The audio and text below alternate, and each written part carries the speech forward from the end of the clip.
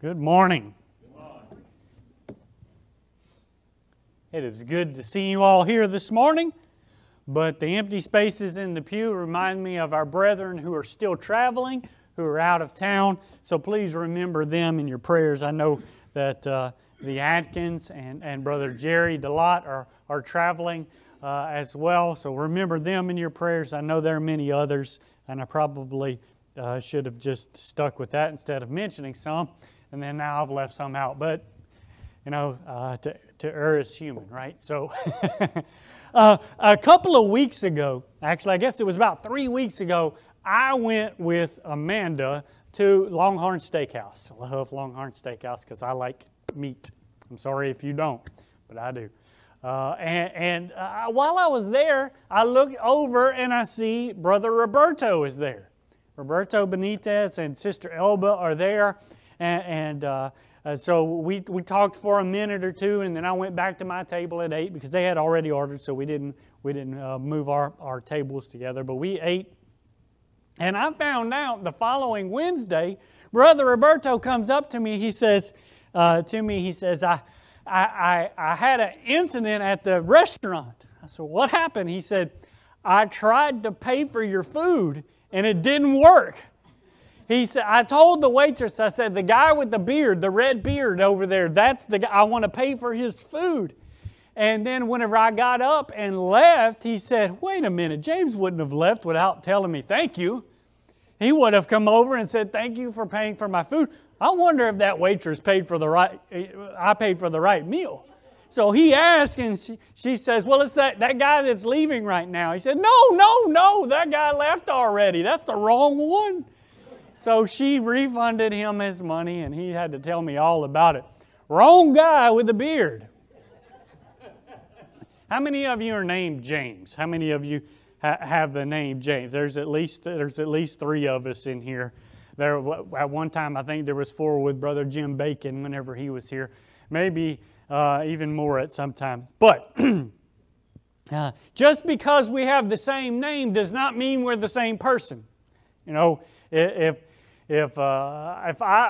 Amanda lost James and she was looking for him and we had to describe him, and she was looking for me, and we say, well, he has a red beard and he doesn't have much hair. He's got a little bit, depends on what week of the month it is,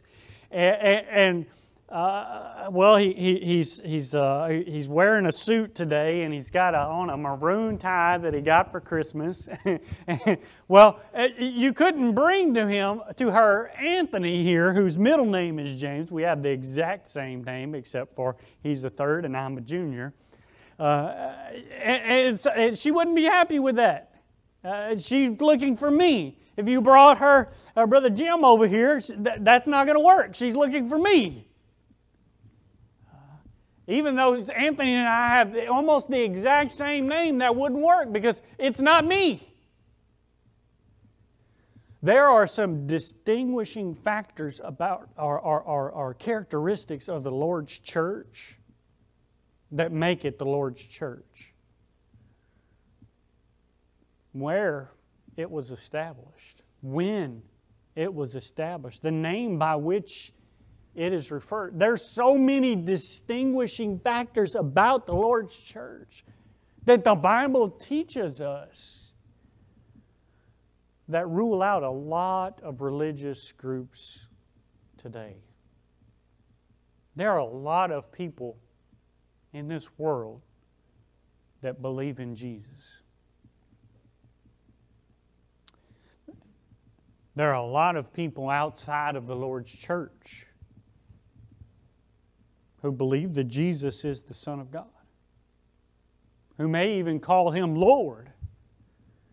But Jesus in Matthew chapter 7 said it takes a little more than just calling me Lord, Lord.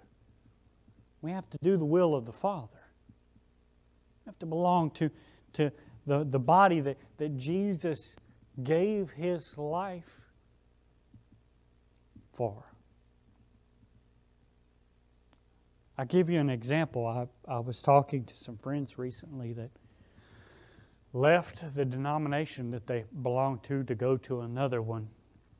I hope to be able to study with them, but it's not looking good there. But they left and asked, well, why'd you leave? I said, well, because the pastor there, he completely runs the show. And it's become a show over the years. That was another thing they mentioned. It's become a big entertainment show. They said, and he's planning to retire soon, and his son will take over after him. He's passing it down to his son. I said, well, the church, that's another distinguishing factor about the church. The church's organization is spiritual, not earthly. I want to share with you quite a few distinguishing factors about the Lord's church. And the Bible actually makes a difference between the church as a whole, you might say universal, the church as a whole, the Lord's church, and then individual congregations.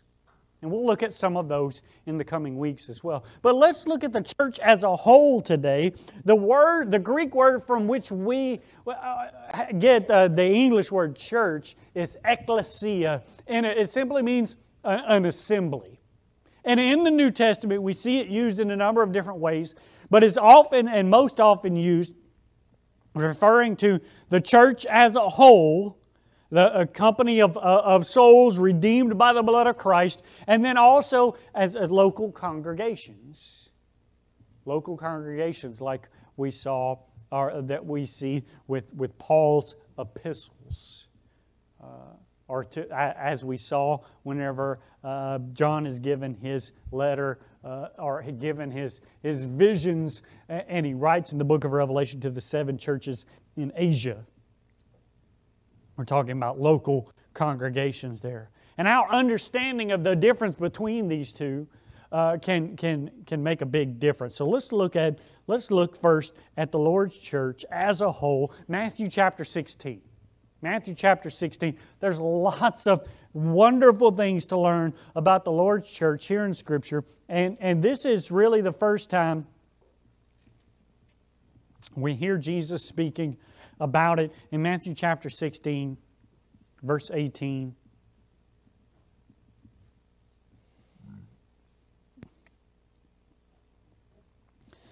Matthew chapter 16, verse 18. I want to back up because here in verse 13, Jesus came into the district of Caesarea Philippi, and he asked his disciples a question. Who do men say? Who do people say that the Son of Man is? And they said, well, some say John the Baptist, others Elijah, or others Jeremiah, or one of the prophets. And he said to them, but who do you say that I am? And Simon Peter, as always, first one to speak. Simon's always, I think even sometimes they probably waited for Simon to go ahead and speak. And he says, you are the Christ, the Son of the living God. And Jesus answered him, blessed are you, Simon Bar Jonah. That prefix there, Bar, simply means son of Jonah.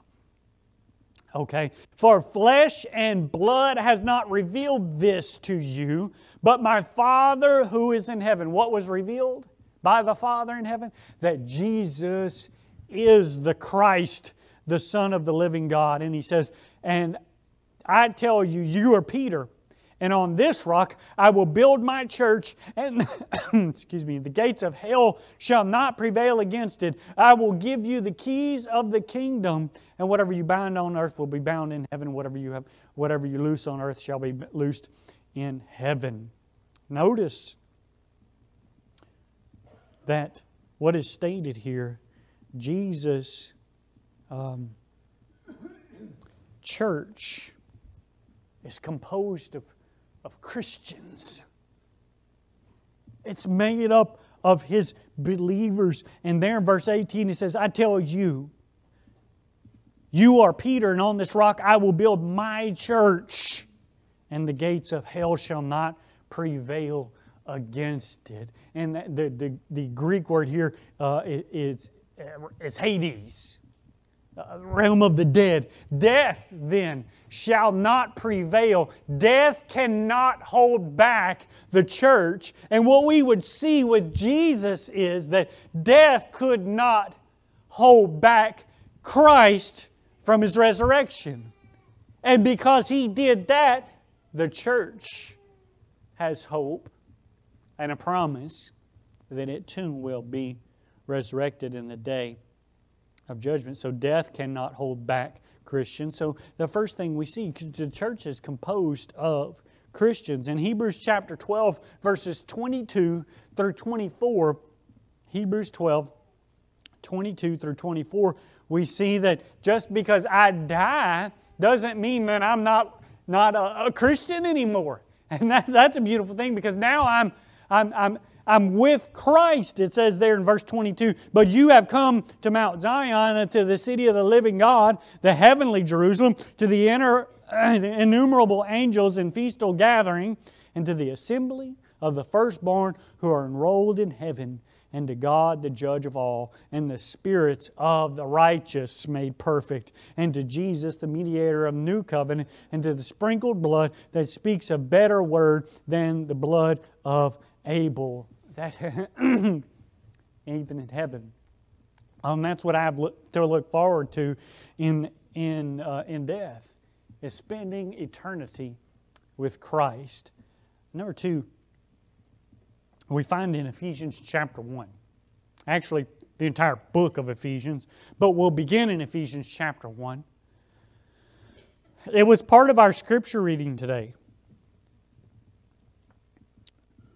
The Lord's church is one. There is one Lord's church. Not thousands, but one. The Bible verifies this for us. Here in Ephesians chapter 1, we read there in verses 21 and 22 and 23. And He put all things under His feet and gave Him as head over all things to the church. That's the Father doing this to the Son. And He put all things under His feet and gave Him to be head over all things to the church, which is His body, the fullness of Him who filled all in all. The church is Christ's body. That's important to understand. The church is the body of Christ. The church as a whole is the body of Christ.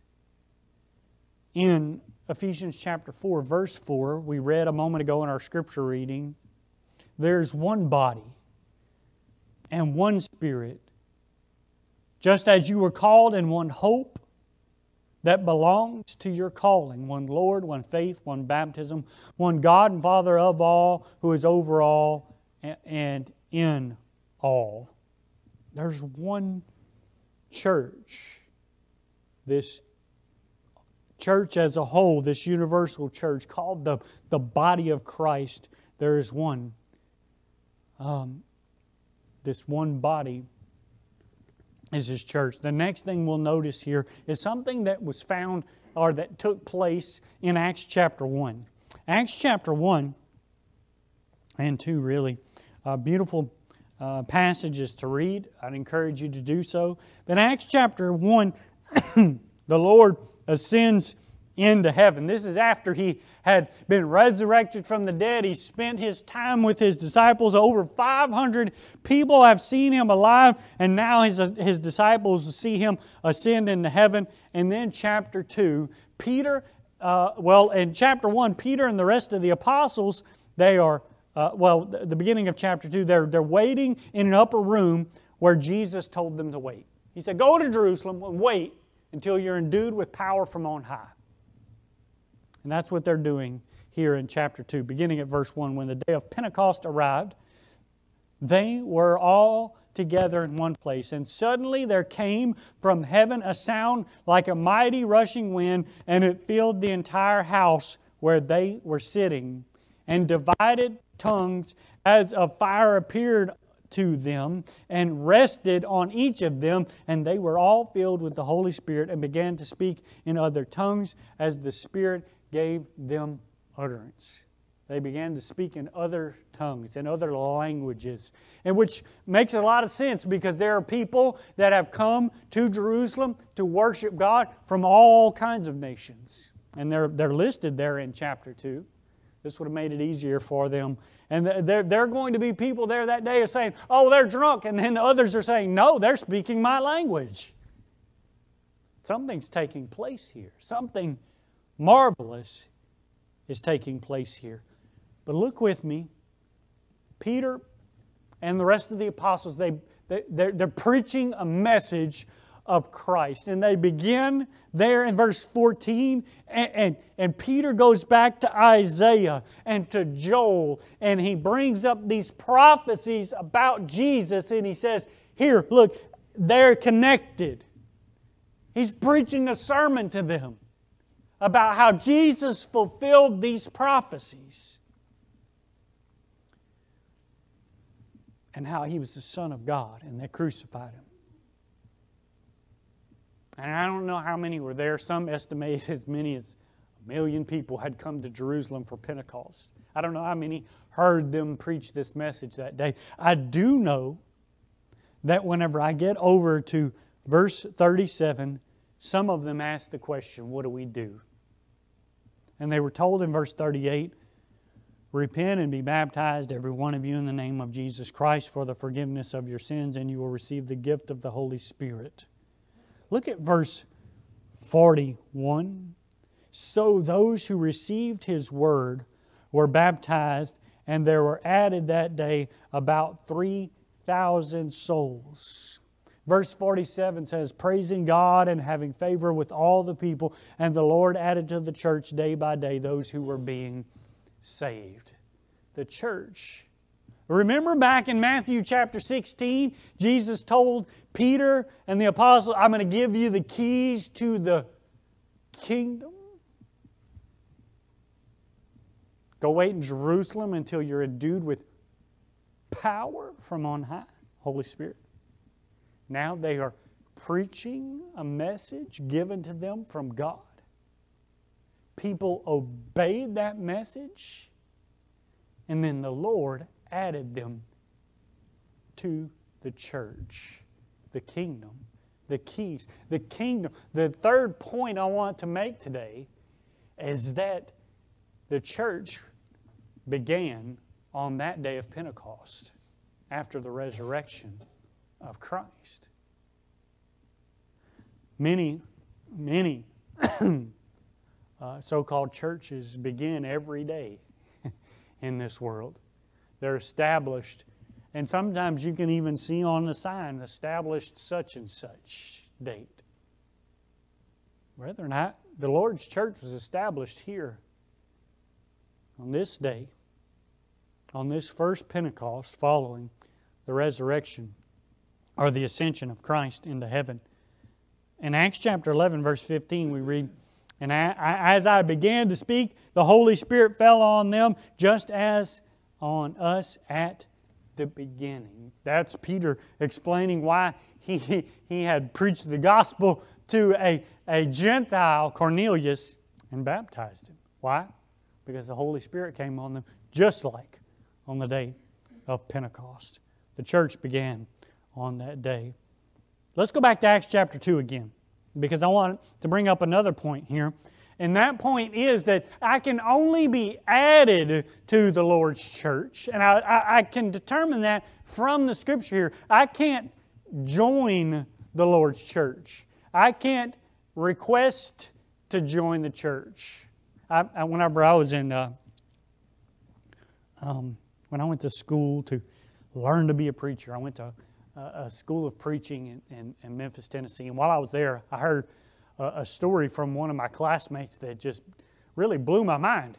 He said at one point in his life he belonged to a denomination, and he had moved to another area, and so he wanted to join that denomination in this new town.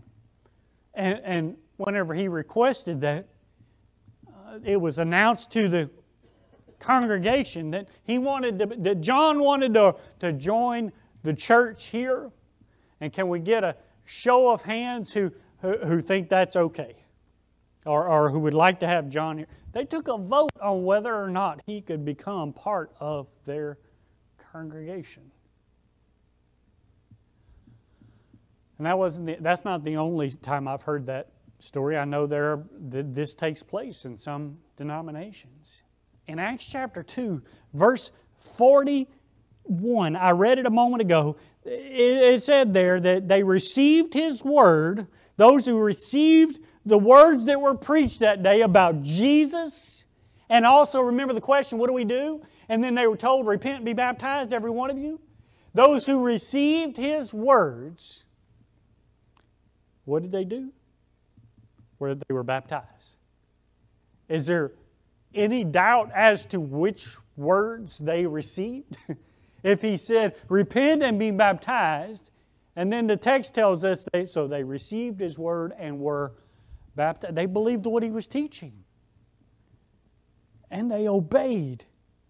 And verse 47 tells us what?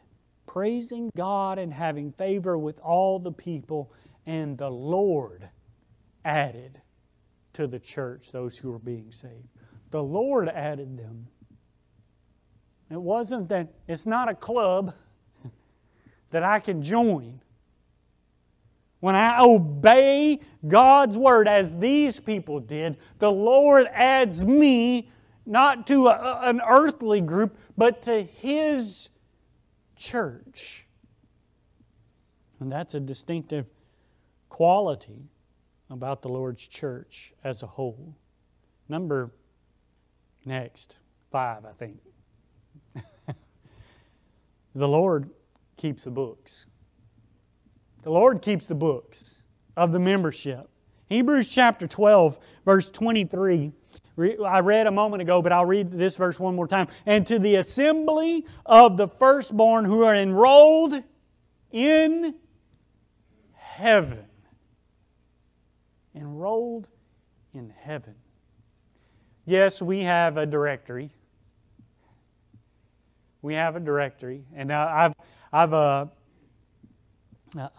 heard stories about, in times past where there were church splits over and fights over who got to be in the. Oh, they're not a member of the church. They don't need to be in the directory. And I'm just thinking, brethren, the directory doesn't mean whether or not you're saved. It just has your contact information in it. All right. The role that matters is in heaven. It's in heaven. The assembly of the firstborn who are enrolled in heaven, the Lamb's book of life. That's where I want my name and where it is.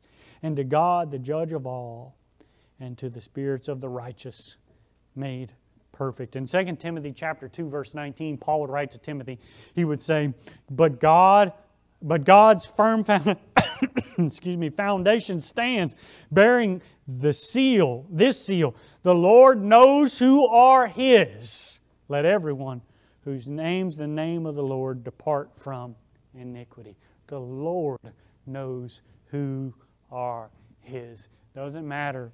There can't be a vote taken as to whether or not I get to be enrolled. There's no one keeping the books as to whether or not I can be part of the Lord's church. Number 6. I'm struggling with this because I have letters, not numbers. Letter F. All right.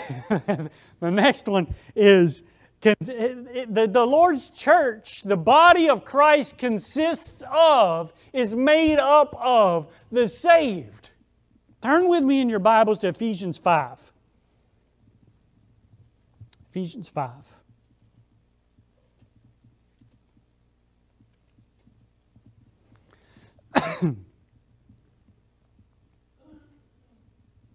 Ephesians 5. Look at verses 24. 25 and 26, 27. Husbands, love your wives as Christ loved the church and gave Himself up for her, that He might sanctify her, having cleansed her by the washing of water with the Word, so that He might present the church to Himself in splendor, without spot or wrinkle or any such thing, that she may be holy and without blemish. The church consists of the saved. The Lord is presenting to Himself a church holy, without blemish. Those who continue to walk in sin are not walking in the light. In John chapter 15, verse 2, Jesus said, "Every branch in me that does not bear fruit, He takes away, and every branch that bears fruit, He prunes, but that He may bear more fruit." Paul would write to the Romans in Romans chapter 11, beginning at verse 19, "Then you will say, branches were broken off so that I might be grafted in." That is true.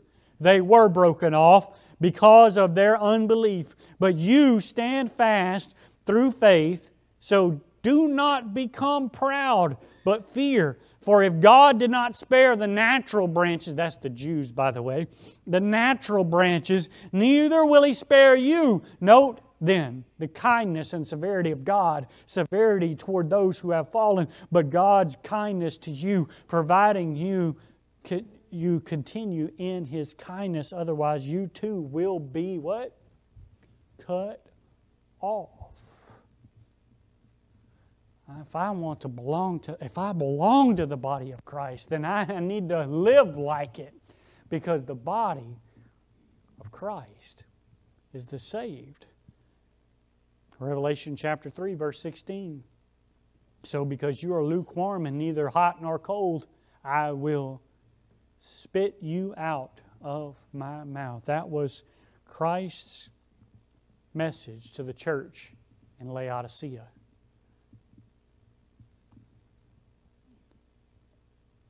Letter G. The church. Well, this one goes with the previous point. Look at verse 23 of Ephesians 5. We read 25 through 26. Read with me in 23. "For the husband is the head of the wife, even as Christ is the head of the church, His body, and is Himself its Savior." Is itself its Savior. Now, if Christ is the Savior of the body, where are the saved? The saved are in the body. Where are the saved? Only in the body. I've tried studying this with some friends, and even those who believe in the Bible, who are convinced that they don't need to belong to the church in order to be pleasing to God, to be saved. But here Paul says that Jesus is the Savior of the body of Christ. Jesus is the Savior of the church. I need to be in the church then to be saved. Not this building, but the body of Christ. And we've talked about how that takes place in Acts chapter 2. Those individuals, when they asked, they were told, repent of your sins and be baptized into Christ for the remission of your sins. Now, in Ephesians chapter 18, not Ephesians, excuse me, Acts chapter 19. I hear some of you turning there. You could make some notes about it. I'm not going there. I'm just going to talk about it. Acts chapter 19.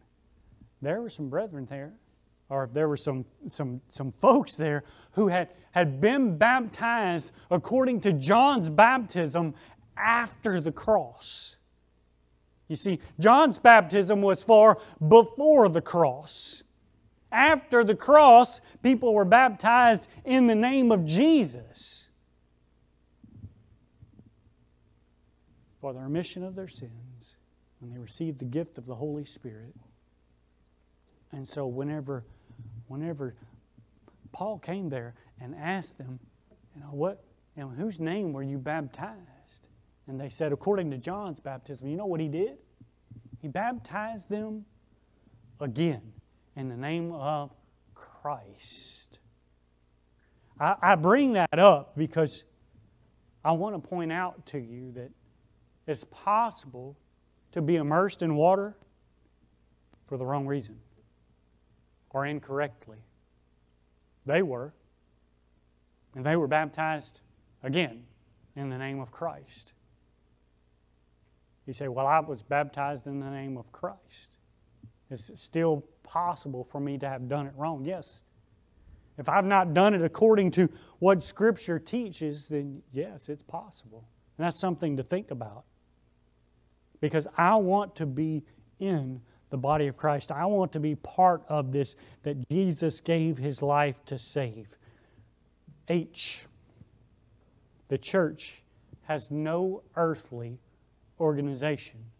The church's organization is spiritual. Look at Ephesians chapter 2. Ephesians chapter 2, look at verse 19 with me. So then you are no longer strangers and aliens, but you are fellow citizens with the saints and members of the household of God, built on the foundation of the apostles and prophets, Christ Jesus Himself being the cornerstone, in whom the whole structure being joined together grows into a holy temple in the Lord. In Him you also are being built up together in a dwelling place for God by the Spirit. Some of you may remember one time that Brother Wade Webster preached a gospel meeting for us, and while he was here, he used an illustration from his own life. And I'll share it with you now for those of you that didn't hear it.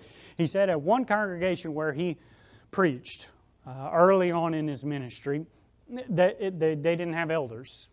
And so the men of the congregation got together for meetings, and he brought up the fact that Wade did, that there were some brethren that were continuing in sin, and it needed to be addressed. According to Scripture, this is what needed to be done. And they kind of hem-hawed about it, and they're, okay. Finally, he pressed the point enough, and he thought, okay, well, we're going to go forward, and we're going to do something. We're going to talk to these brethren, we're going to do something. And so the men then began to vote on whether or not they would obey the Bible. Whether or not they would go and talk to these people and eventually withdraw fellowship from them for continuing in sin and refusing to repent. I bring that up because that's an earthly way of thinking, is it not? That's an earthly way of thinking. And the church is not organized in an earthly way. It is organized according to God. In 1 Peter chapter 2, verse 5, it says, you yourselves, like living stones, are being built up as a spiritual house, to be a holy priesthood, to offer spiritual sacrifices acceptable to God through Jesus Christ. Some of these things might work for businesses and other organizations. But do we really think we know better than God? God knows what He's doing. The nature of the church is spiritual.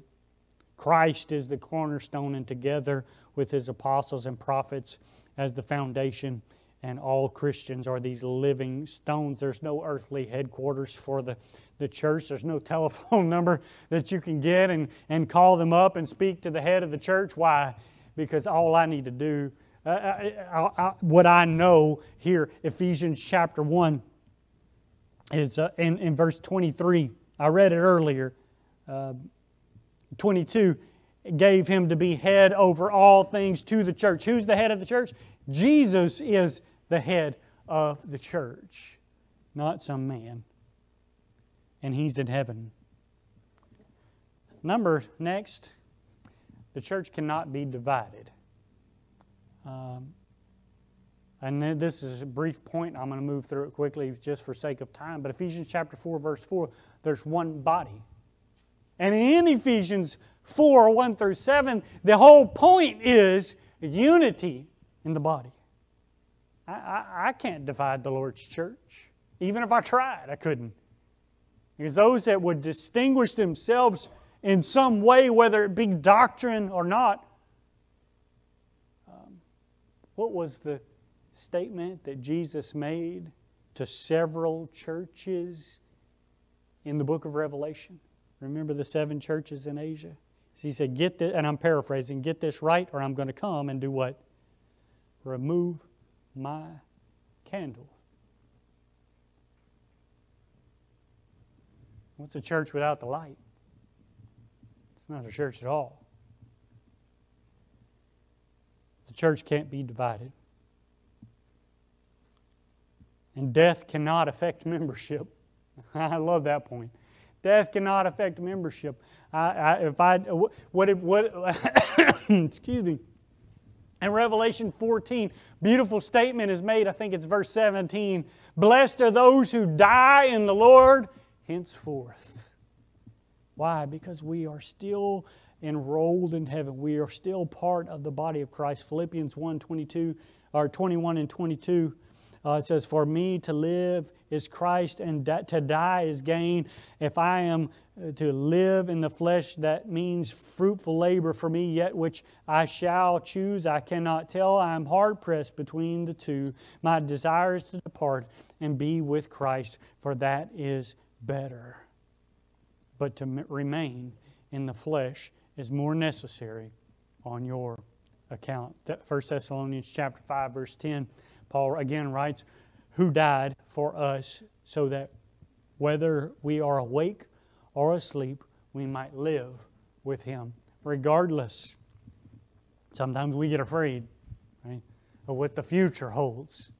Sometimes we get all anxious, and many of you know I do counseling part-time.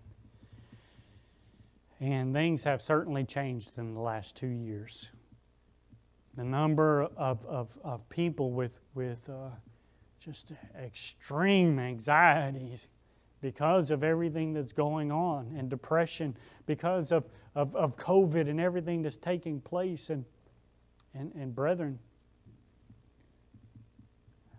whether I live or whether I die, I have a home in heaven prepared for me, John 14, 1 through 3. We need to be laying up our treasures in heaven, where moth and rust do not corrupt and steal, where thieves cannot break in and steal. You know, in our next study, we're going to look at the church in a more local fashion, each congregation. But I want to finish with a question for each of you. And this is something you need to be thinking about, that we all need to think about. Have you been added to the Lord's church? Not joined it, because you can't, but added to Christ's body. The body He gave His life to save.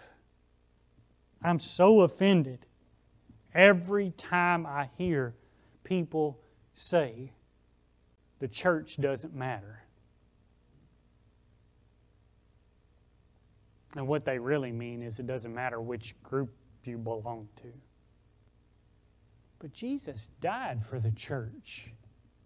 Died for that body. He's the Savior of that body. Well, therefore, it is of great value.